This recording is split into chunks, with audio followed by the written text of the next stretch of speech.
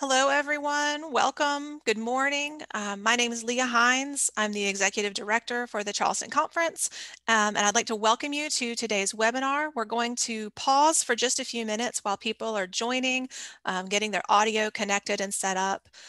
So we'll wait just a few minutes as people are coming in the room, but I wanted to go ahead and open things up to allow people to start joining now. We're glad that you're here with us.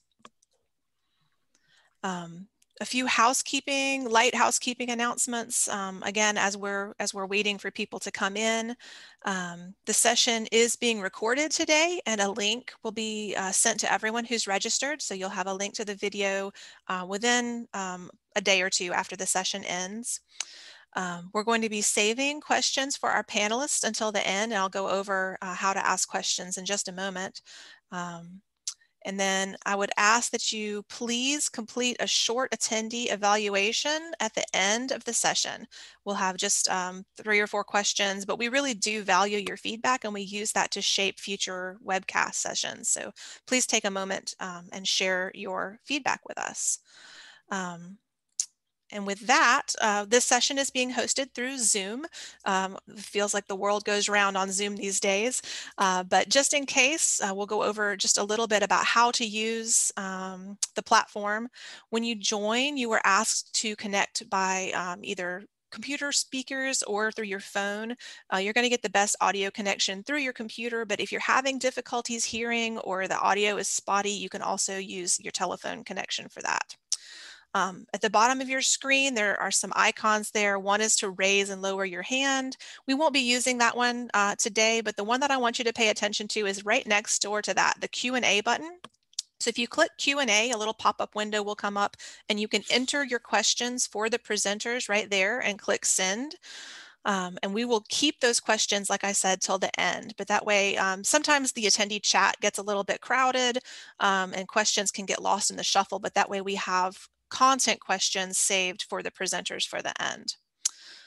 And with that, I am going to turn things over to our moderator for the day, Adrian Stanley. Thank you to our moderator and to our panelists today. Take it away, Adrian. Thank you, Leah, and welcome everybody. Tom, I believe you're going to just share a few slides now that we'll walk through. But just as a sort of an outline and an interesting story, I'm Adrian Stanley, the current Managing Director of Publishers at Digital Science and the DOAJ Ambassador. I met Tom, the Editor-in-Chief, about 2 years ago at an SSP New Directions event, and we had a lovely chat.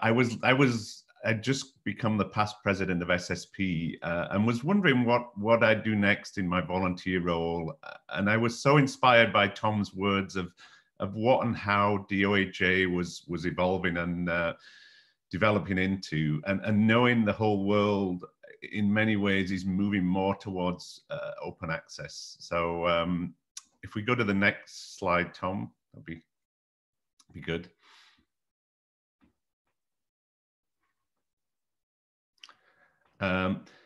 So here we have 4 wonderful, amazing speakers lined up. Each one's going to sort of do a little introduction to themselves. But first off, we have Tom, who's the Editor-in-Chief of DOAJ. Then hopefully, if we don't have any connection issues, we have Bushrali, the DOAJ India Ambassador. Then Yvonne, who's the Ambassador for Latin America, followed by Judith, who's the Senior Managing Editor at DOAJ. So each of them you're going to hear a different story from, but just to give some sort of context for DOAJ, and Tom will go into this in much more detail. This is a screenshot from Dimensions. There are now over 800,000 articles a year within DOAJ and over 15,000 journals. Now the point to note is all these journals are accredited Gold Open Access journals. And many sources now use DOAJ, I know Unpaywall is one of them, as a sort of trusted source for real Gold OA journals that have been accredited and approved. So I know there's a real active program, and you'll hear from many of the ambassadors, how within the global kind of ecosystem and infrastructure, more journals are added from the global south and areas outside of the West. And that's really an important point that I think we're going to hear more of today. Next slide, if you don't mind, Tom. There's a lot of talk, obviously now, and action within the scholarly publishing community and the research ecosystem to be more inclusive, diversity, equity, inclusion. I thought this slide really, to me, encaptures what DOAJ is and is continuing to evolve to be. So the first dot, obviously, is sort of how exclusion works.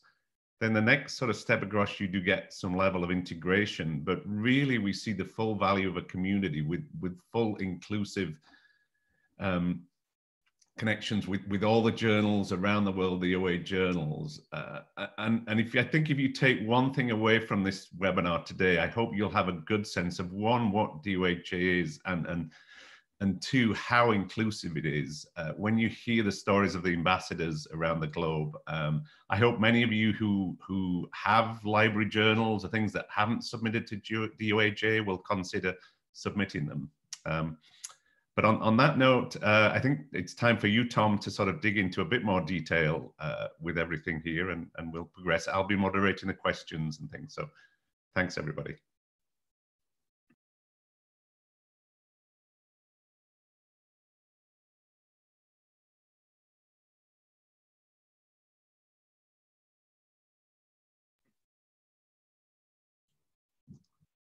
Can't hear you, Tom. You might be on mute, Tom, sorry.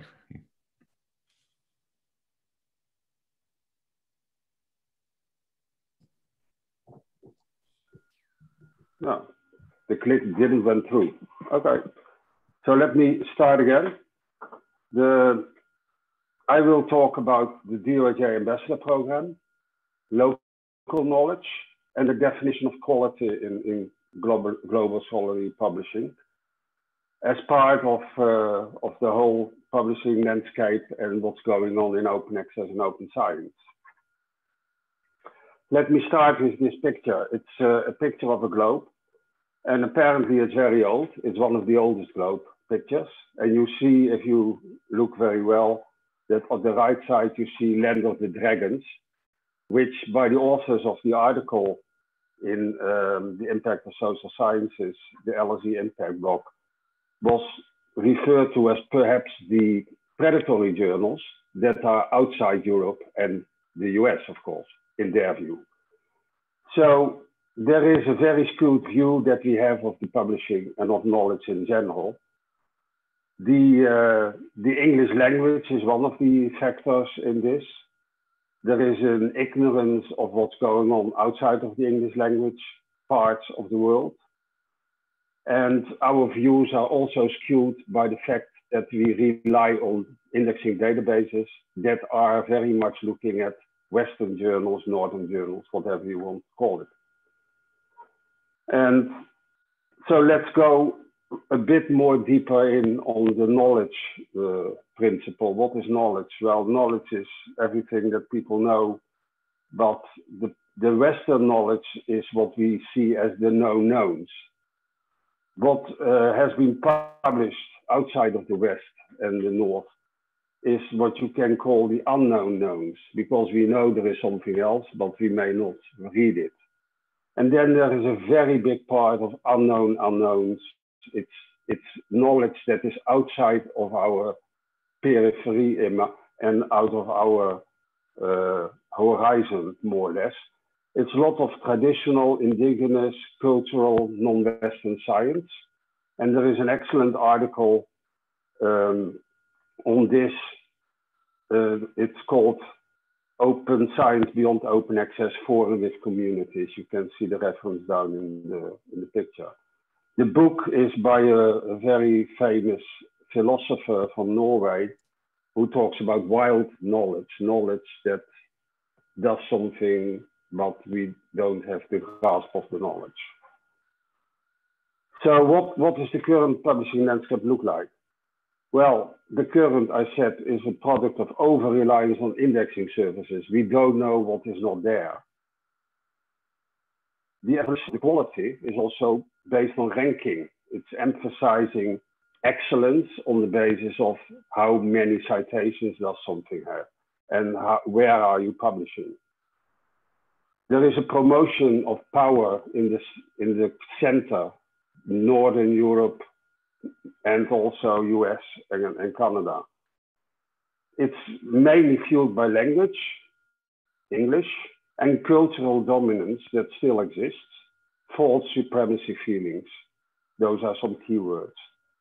And you can refer to this as a sort of neo-colonialism in science.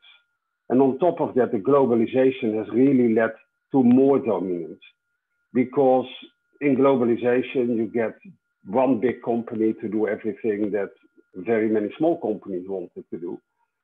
And in this case, about scholarly publishing, there are a few big publishing companies who draw the whole market, and they dominate the market in publishing, but also in quality assessment.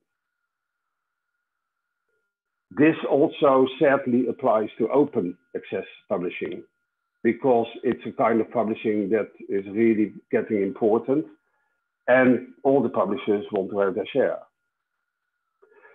And scholarly publishing has now become more about business. There is a lot of money going on in there. $15 billion is one of the figures.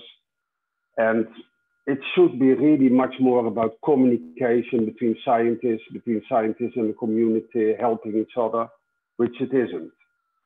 And I would recommend reading an excellent article, I say excellent on purpose, on Excellent Are Us, University Research and Ranking, by Cameron Neylon and other people.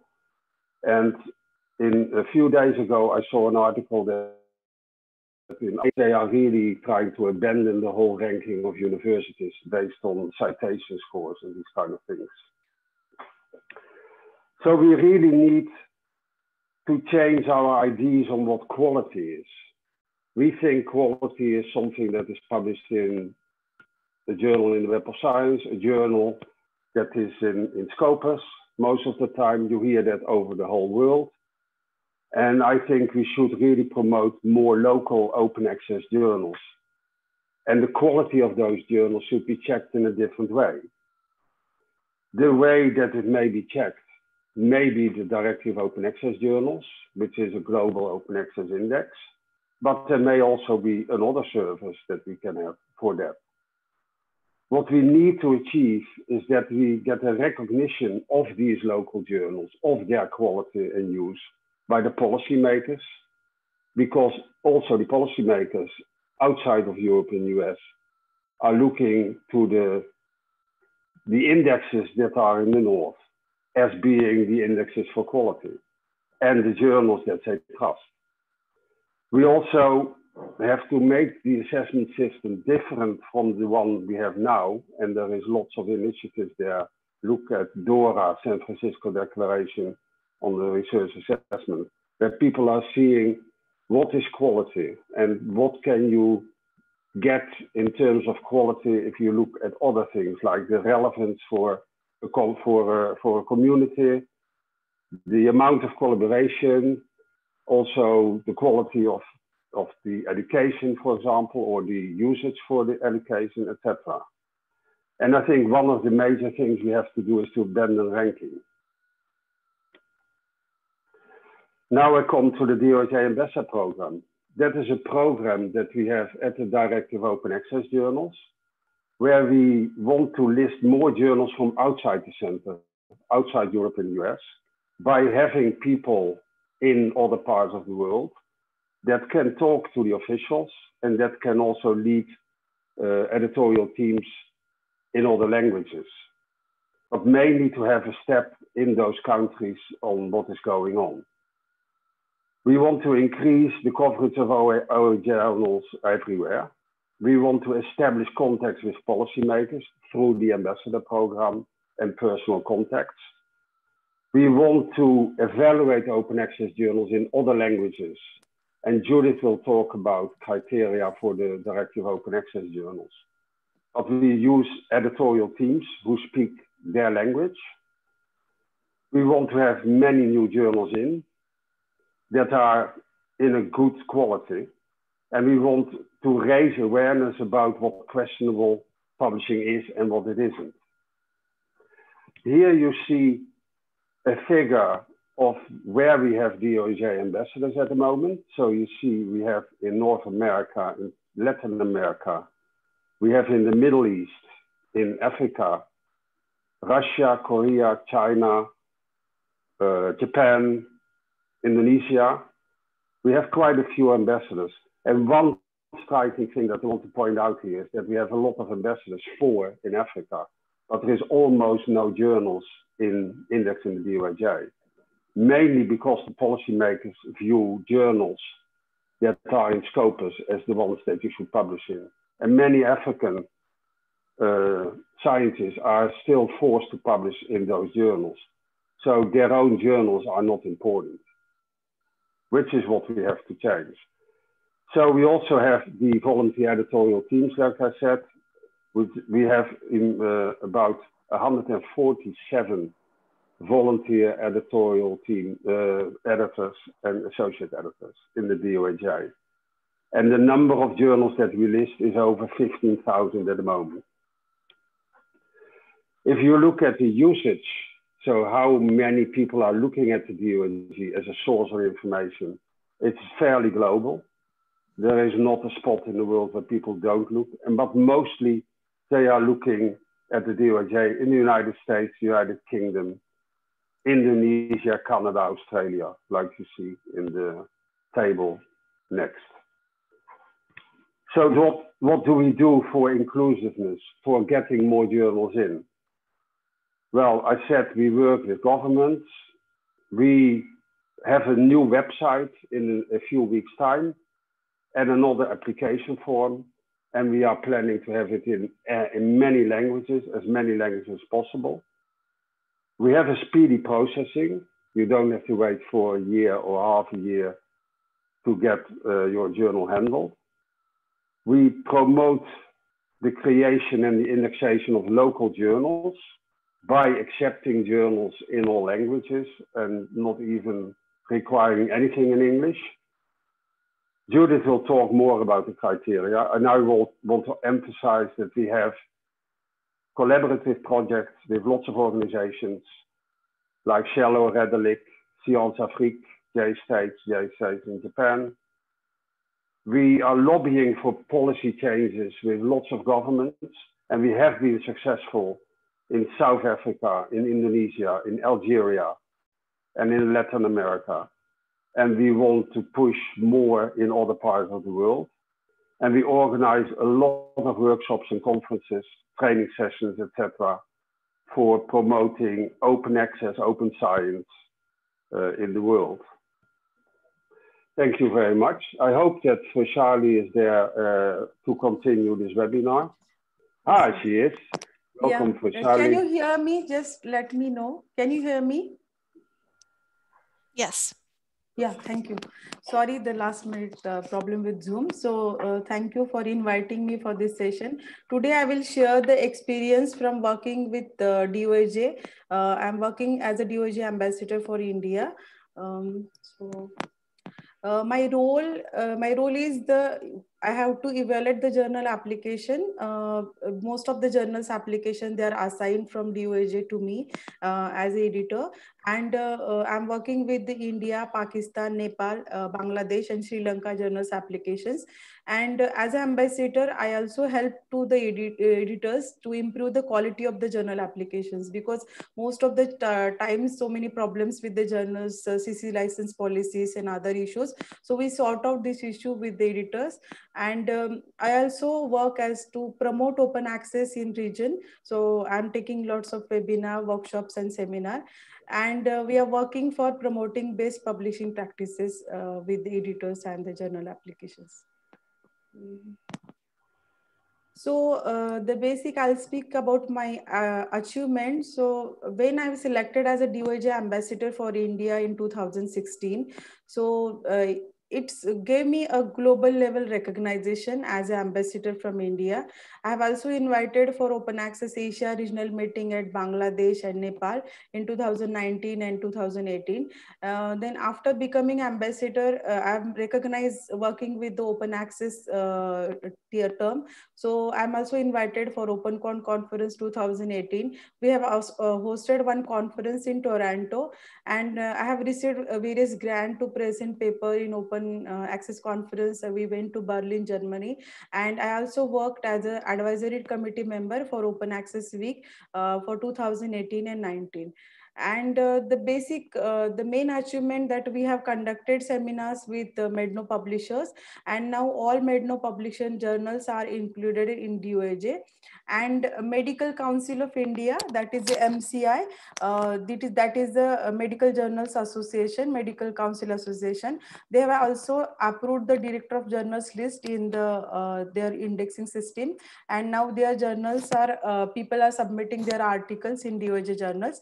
And there is a CSR NISCARE platform, so various publications publishers are invited to index their journals in DOAJ, and now most of the journals are already included in NISCARE list, and UGC list is there for Indian publications, Indian journals.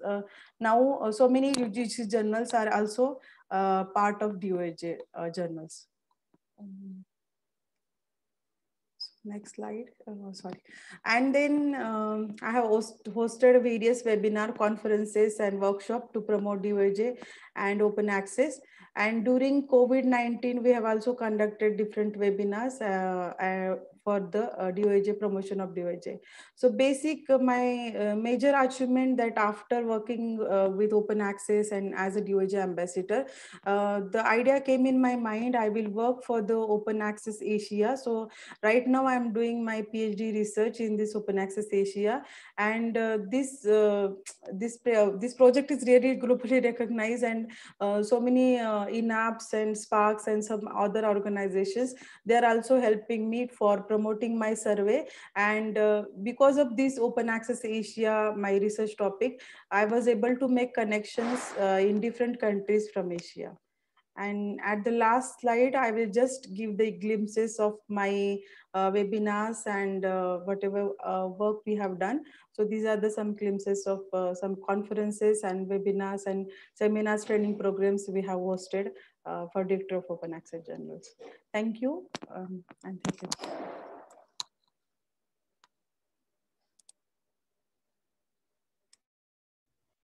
Thank you very much. Well, my name is Yvonne. I am from Mexico, and I'm the first DOAJ ambassador in Latin America. Currently, we have another person from Argentina that is also doing some work for the DOAJ in South America, especially. So next slide. Thank you.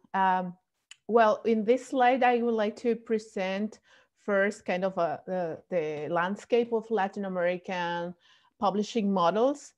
Well, first of all, we should say that in Latin America, more than 70% or maybe 80% of the science that is produced is funded by governments, by public funds. So that is something that is very important to know, because in this sense, the DOAJ have made some coalitions and alliances with some governments and also with some public institutions that are promoting open access in Latin America.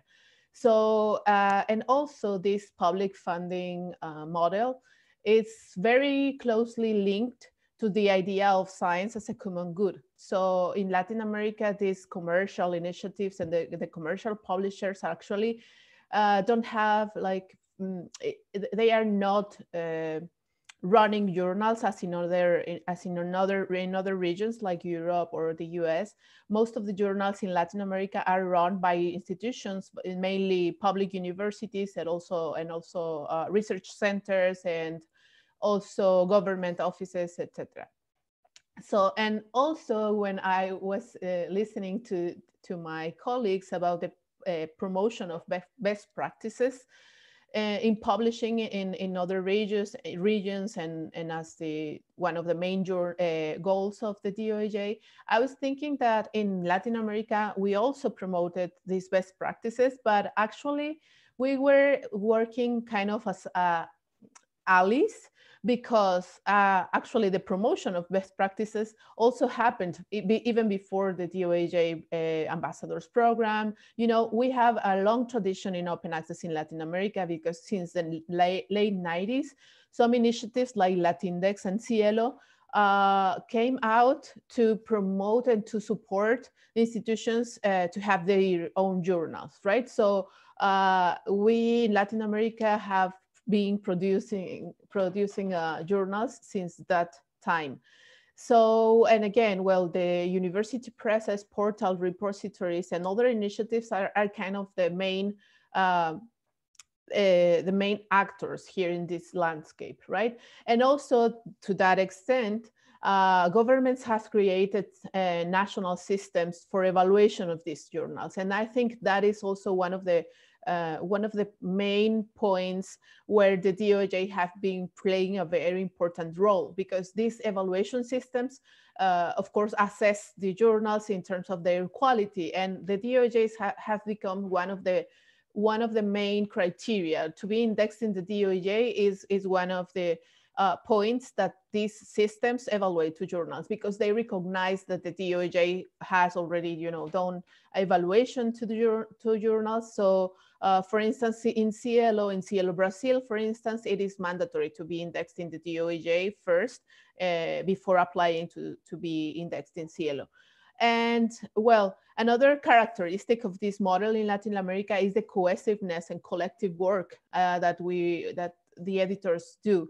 Because again, this is kind of linked to the idea of science as a common good, and how, you know, we create these groups and coalitions to support the diffusion or the dissemination of knowledge that is produced in our languages, the main languages in Latin America that, you know, is Spanish and Portuguese, but also other languages as English in the Caribbean or French too. But this cohesiveness, it's very important, and I think that the DOAJ have been very successful in terms of, you know, doing work together with these organizations. And well, recently we can see that also not everything is super perfect, right? So for the last years, we have been the increase of outsourced services that are, you know, kind of making more difficult the idea of public funded and then non-commercial publishers. But that's another topic that today we're not going to address. So next slide, please, Tom.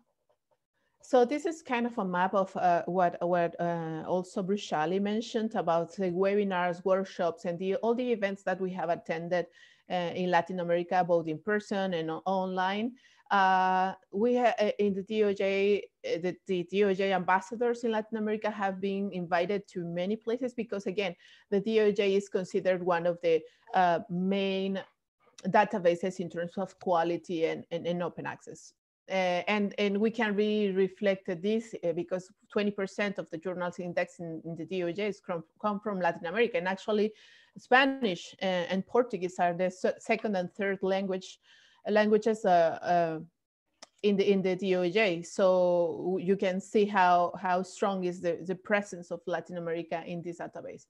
So also, one of the main important things is that we in the DOJs have been doing partnerships with the main the open access initiatives in Latin America that were the logos that I showed. They are Latindex, Cielo, and Redalyc, and now Amelica too. And because again, these organizations are promoting and supporting the editors and the publishers to increase the quality of their publications. And actually DOJ is also making some specific projects with them, especially for instance with Cielo. We are working now in some projects to promote the DOJ in some countries that are not being represented in the DOJ. And also some governments, like especially Mexico and Peru, have been invited us to collaborate in the design of their open science policies. And finally, the next slide, please. I would say that the main challenge now is again the research evaluation systems, and the good news is that some stakeholders, that CLACSO, that is the Council of Social Sciences in Latin America, are promoting new ways of evaluating research and researchers. So that is one thing that also the DOJ have a role, because the criteria that we use to include journals are, being taken into account when any redesign of the evaluation systems. And also the main challenges that we have ahead is increase the quality of journals in certain countries that don't have like a long tradition in research, and the coverage, because also we see that Central America and the Caribbean have problems in terms of their education and research systems. So we're working on projects with that in mind. And also this partnership that I mentioned with Cielo, and we are covering Bolivia, Costa Rica, and Peru now. And well, again, this is kind of one of the main challenges that we have to increase the coverage in Latin America, and to show how in Latin America this long tradition on open access is kind of being reflected in quality journals. Thank you.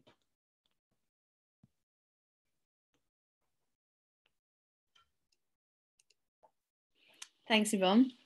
So I'm just going to finish up to talk about what else DOAJ is doing to improve the global visibility of local journals and those that are not in English. So a little while ago, we did some analysis and had a look at the coverage of open access journals and how DOAJ compared with the main indexing services, Scopus and Web of Science. As you can see by the chart, there's actually a large number of journals that are in DOAJ that are not included in Scopus or Web of Science. And there's some good reasons for this, which I'll go into on the next slide. And in a lot of cases, this is about inclusiveness. There are some conditions for inclusion in Scopus and Web of Science that we don't adhere to. So we currently got journals in DOAJ from more than 120 countries. And that selection process that we use, it's the same for all journals. But we have, as Tom says, we have volunteers all over the world. And between the editorial team and the volunteers we're speaking about, well, at least 40 languages between us. So we can cover a vast array of the publications out there. To be included in Scopus or in Web of Science, your journal needs to have an international focus. And we do not have that stipulation. We want to include journals that have a regional or a local focus. Journals that are of good quality, that's what we want to include. And so we don't put any more restrictions on than that. Then there is absolutely no need for any information on that journal. All the titles and the abstracts should be provided in English. And there's no requirement for information to be in Roman script. So that, to sum up, really, local journals are welcome in DOAJ, and we try quite hard to make that so. So our editorial criteria are designed to be achievable by publishers of any size, from large to the single scholar-led journal in a university anywhere in the world. Of course, we're only talking about fully open access journals. So no hybrid journals, no subscription journals, no journals that are freely available. And I'll just come on to that at the end of this slide. So our requirement really is that journals are peer reviewed. So we're looking for journals that have some level of quality and that we can find out what review process that journal uses. Sorry, that's my phone ringing. Which will go off in a minute, sorry about that. A journal must have an ISSN that's confirmed. And we ask for information to be available on the journal website, on their policies and their procedures. So that would be the usual information like their aims and scope and their information for authors and their editorial board. But we also ask for information that sometimes isn't generally included, like their peer review policy. We want to know what people do to ensure the quality of the content that they publish.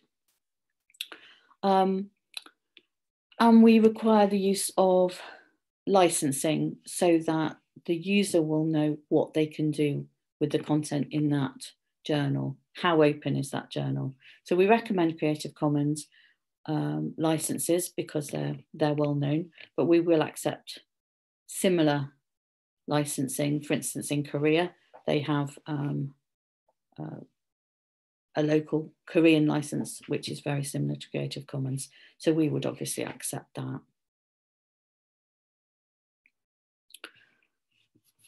And we also try to make sure that there are no technical or financial barriers to inclusion in DOAJ.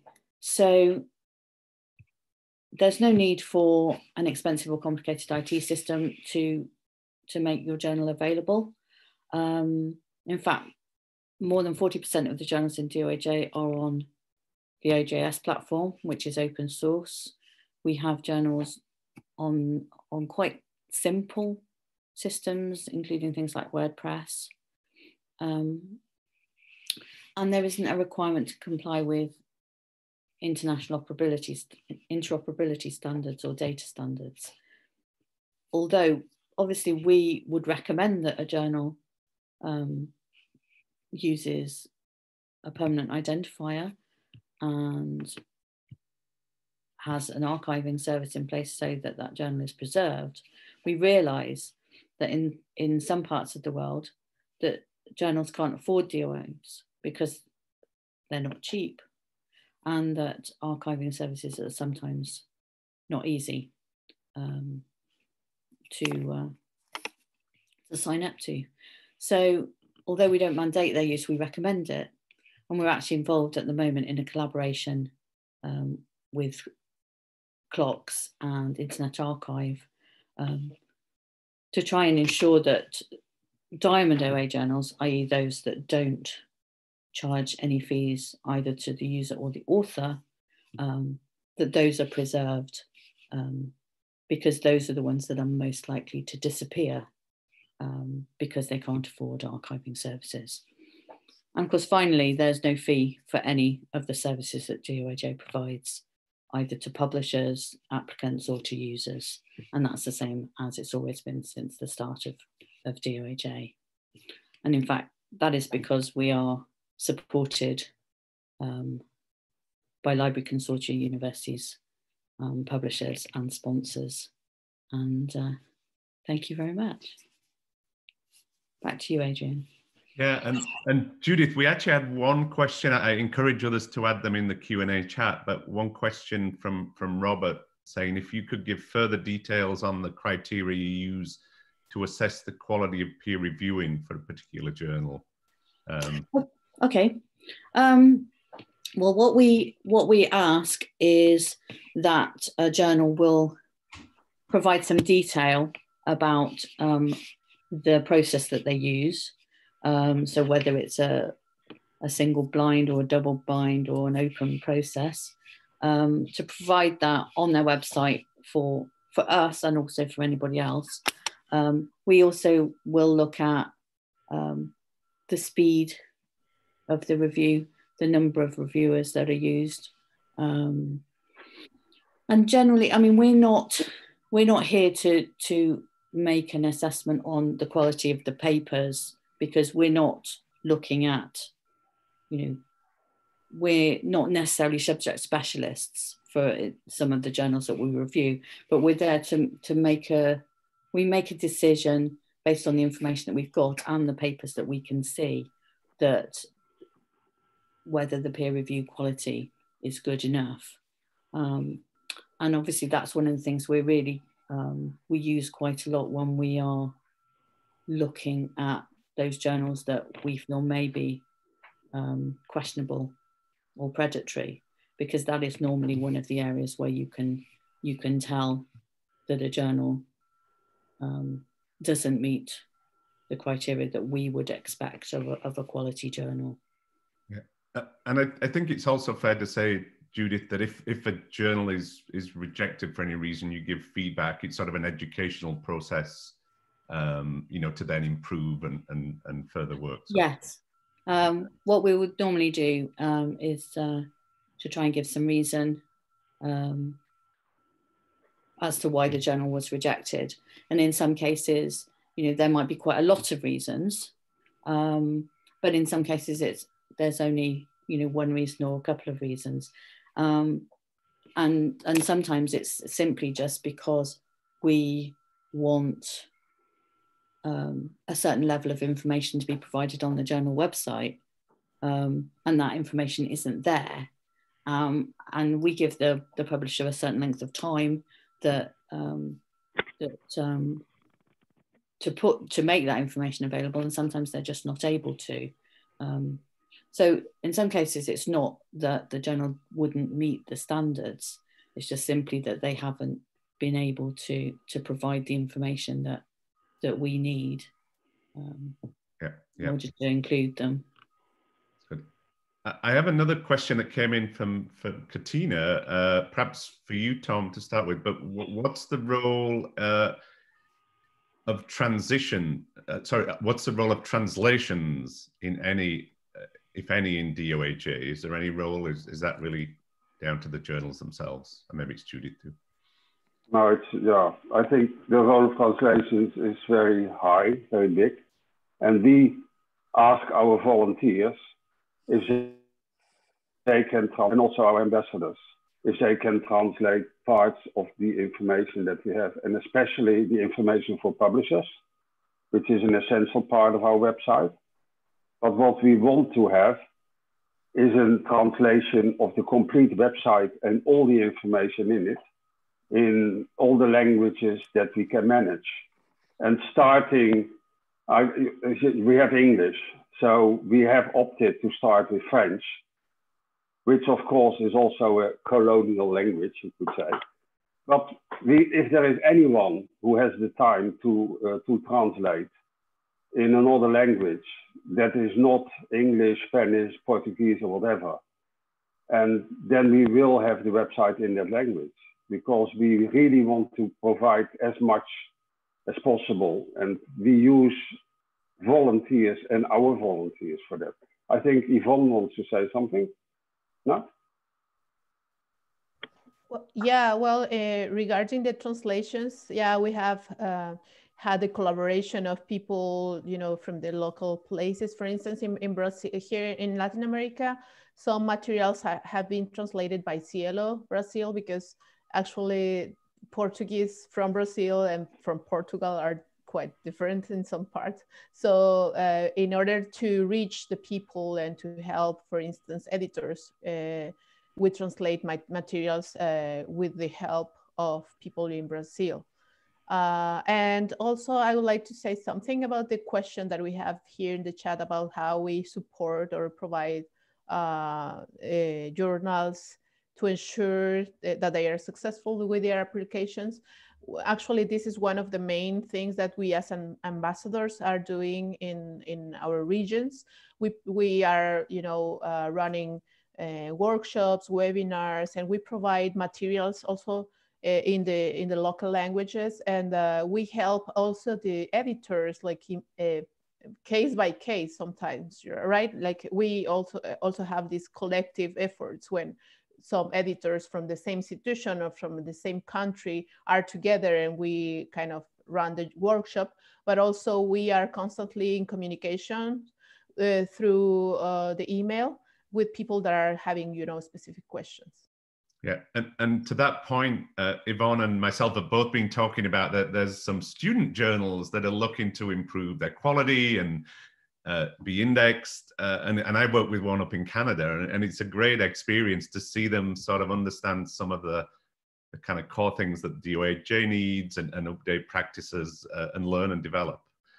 Bhrishali, have you seen, or can you talk a little about some of the effect you've seen with the journal editors or the readers who use DOAJ? Some of your good story examples, and same Yvonne, like I know from some people I talk to, but there must be some really good. Okay. Yeah. Actually, I have shared in my presentation that there is one CSI and NISCARE sites. So we have a lot of talks with the editors, and all of the journals already indexed. And there is some journals from India. They are run by the students of law community, and they want to include their journals in our system. And then we have a lot of communications, and after healthy discussions and whatever our suggestions, they have incorporated. And now that law journals also listed in our list. So this was the great experience, because we have the one-to-one communication with the editors by email. Sometimes if they don't understand, we also give our numbers. So then they talk with us, and then finally we are really trying to improve the quality if the journal is really good, and then we accept. Yeah. Okay. We do have a question, this might be more Tom or Judith, about how are journals, once they're accepted, how are they reevaluated to ensure the quality remains high enough? What's the process there? Yeah, I was just about to answer that question. So, and in fact, someone else has asked a similar question too. We have got an ongoing process to review the journals that have previously been accepted. So we will be doing a lot more of that, I think, than we have done in the past, to try and review journals on a much more regular basis. I mean, we do sometimes get feedback from people in the community, if they have any concerns about a journal that's been accepted in DOAJ in the past. And obviously we can review any journal that's in DOAJ, and we can remove that journal if we feel that it no longer meets the criteria for one reason or another. But yeah, I think in the next year we will be spending some significant effort on reviewing those older records in the system to ensure that they are, well, both up to date and also that they still meet all the criteria. But I think one of the things that you see now is that we are perhaps being a little bit more strict in some cases on some of the criteria than we were in the past. So it's important for us to go back and reevaluate those journals that are already in DOAJ and make sure that they still meet the quality standards that we expect. Yeah, and I can say firsthand, you have a fairly intensive program to train people who also evaluate the journals and work. That's very excellent. We had a question about are journals allowed to contact the ambassadors, and are they allowed to respond to journals? Tom? Or Judy? I think one of the ambassadors can tell. Yeah. They should know. I was just writing a reply to her. Yes, journals are allowed to contact to the editors are allowed to contact to the ambassador. Once journal assigned to them, because once journals in the system and then journals are assigned to us, then we have the individual contacts of that particular editor. But before apply, if you want to test the quality of your journal or if you want to some improvement, we are always open to help you. So we are giving our contacts when we conduct workshops and seminars.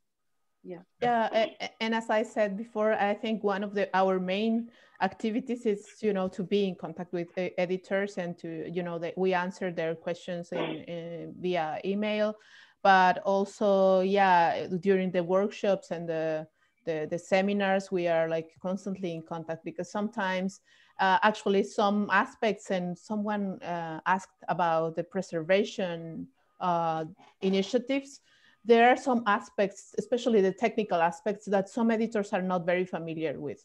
So, or maybe the term in English is not used in Spanish, for instance, and things like that. So we are constantly, you know, helping people to understand what is the relevance of, for instance, having DOIs, or I don't know, having a preservation protocol or deposit policy, things like that. Also, for instance, I can mention the licensing policies are one of the things that sometimes are difficult to understand in terms of how, you know, to keep or not the copyrights, because for some countries the legislations are more restrictive than others, things like that. So we are yeah, in constant communication with them, and we invite people to reach out to us.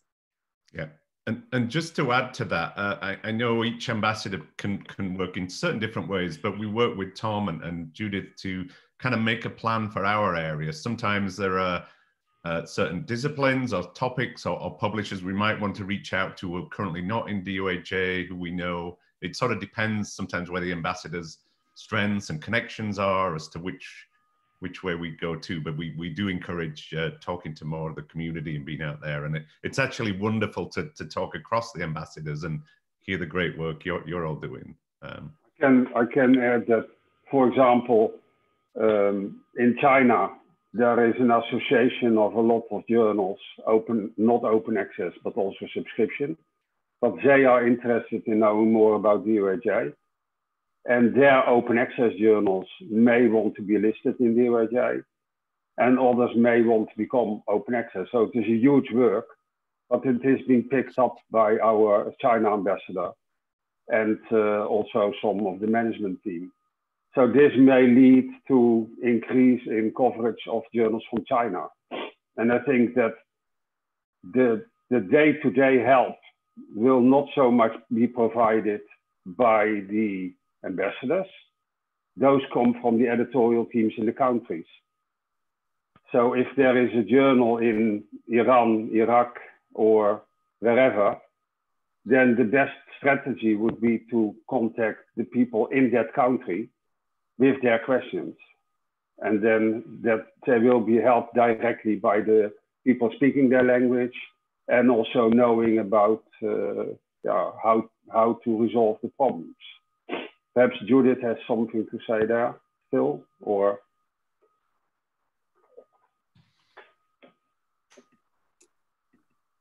No, I think you've covered that, Tom. So, I mean, justice, the ambassadors, and they have an overlapping task, but it's also very much the day-to-day stuff.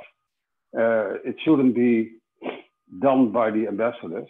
The ambassadors do a lot of things that are really more top, not top down, but more for more people, workshops, things like that, and conferences, and trying to convince official people who make policies that you really have some use for the DOAJ, and not only them. You also have to tell the journals and the publishers what is the use for being in DOAJ? What is the DOAJ? What does it help us or them? Yep. There was a question, I think it'd been answered, but about the digital archiving policy for Portico and Clocks. Yes. Yeah. Yvonne and I both asked that. Sorry, yeah. I just answered that PKP, the Public Knowledge Project, have an initiative. If the journals are using the OJS, they can have this service from the PKP, right, Judith? Yes. Yes. And I think the answer that I gave to the question was relating to Internet Archive, and that relates to the project that we are hoping to do with them and with Clocks and others to try and ensure that those no-fee journals can be preserved in the future, because that is that is the worry, that when a journal has no, they charge no fees, they have no income. It's difficult for them to be able to afford a service for long-term preservation. And I think it's in all of our interests if we can try and work with other organisations to help those journals who can't afford Portico and clocks, and that we can prevent the loss of those journals if something happens to them in the future, that we can preserve them. So there's nothing, we haven't got anything in place right now, but we will have. Yep. I see there was an answer about the DOAJ index open access journals will include full text articles, not abstract. Is that not all OJS versions can get the clocks? I think that's more a comment, right? Did anybody? Yeah, I think that's true. There have been some restrictions on which versions of OJS would be preserved into the PKP. So that's something we can follow up with OJS. And one sort of point we were talking about earlier, as there's a huge growth of preprints within the scholarly publishing ecosystem, but as of now, because preprints are not usually peer-reviewed, they're not in DOAJ, it doesn't stop a journal submitting the paper to a preprint as an archive. But just in case anybody was wondering where DOA fits in the preprint world right now, Tom, right? Yeah, it's true. So we don't index journals that have non-peer-reviewed content only, but a preprint can be published as a preprint in the journal. It's part of that journal. And of course, we are not going to say that the journal cannot be listed in the DOAJ because of preprint, because you can also consider preprint as a kind of post-publication peer reviewing in process, which it often is. And the archive and things like that, those are repositories. Yeah. And that is just the thing that the journals that allow for preprints to be done, the preprints that will be published as an article will be seen in those journals in the DOAJ afterwards. But we are not indexing repositories, and that is another organization that does that. Yeah. Yeah. What I would add to that is that we can index a journal that is an overlay journal on top of a preprint server. So there are some, for instance, journals that are essentially based on archive, and put a peer review process on top of archive. And we can review and accept journals that work in that way. Yeah. Well, I think we're up for time. So I wanted to thank all of you for listening and joining, and all the speakers for wonderful presentations. As Leah said, that the recording will be made available. We hope you do find a way to get in touch, either to support or find out a bit more about DOAJ. And I think on that note, we'll say thank you and goodbye. Thanks, everybody. Thank you very much. Thank you. Thank you. Bye-bye. Bye-bye. Bye-bye. Bye.